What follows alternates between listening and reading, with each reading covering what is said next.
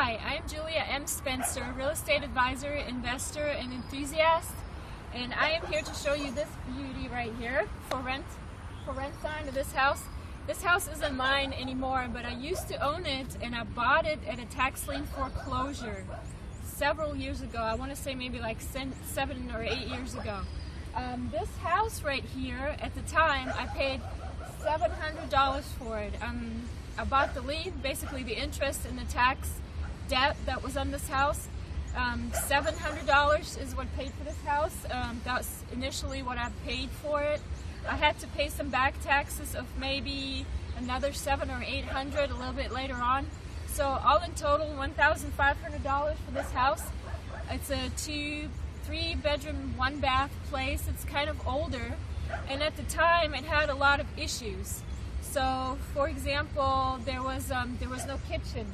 The kitchen floor was caving in a little bit, and it needed some repairs for it to be livable.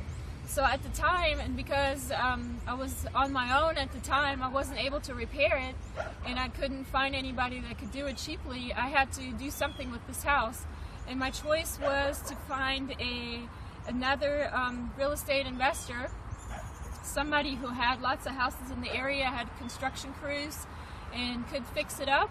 And I basically sold it wholesale, sold it to him for, I think it was $5,000, and I gave him owner financing, which did 2 things for me. First off, I got rid of this problem. I didn't have to pay taxes on a house that I couldn't use or gain rent from. So I basically sold this house to another investor because I couldn't do anything with it at the time, and I sold it to him for, I think, $5,000. I gave him owner financing, and a really good interest rate at the time was 7%. So for the following 5 or 6 years, I believe, this investor was making payments to me every month for this property. And in that time, I had moved away, so I wasn't even close to this area. But I basically regained several times my money over that I invested in this place. And everybody was happy because it looks like he's fixed it up, and he's renting it out as for rent. I believe it's $500 a month. And he's definitely made his money, and I've made his money, and I didn't have to deal with a huge money pit type property. I basically just spent very little time researching it. I went to the courthouse, paid their tax lien, and then sold it right away. And didn't have it's basically another paycheck that came in every month.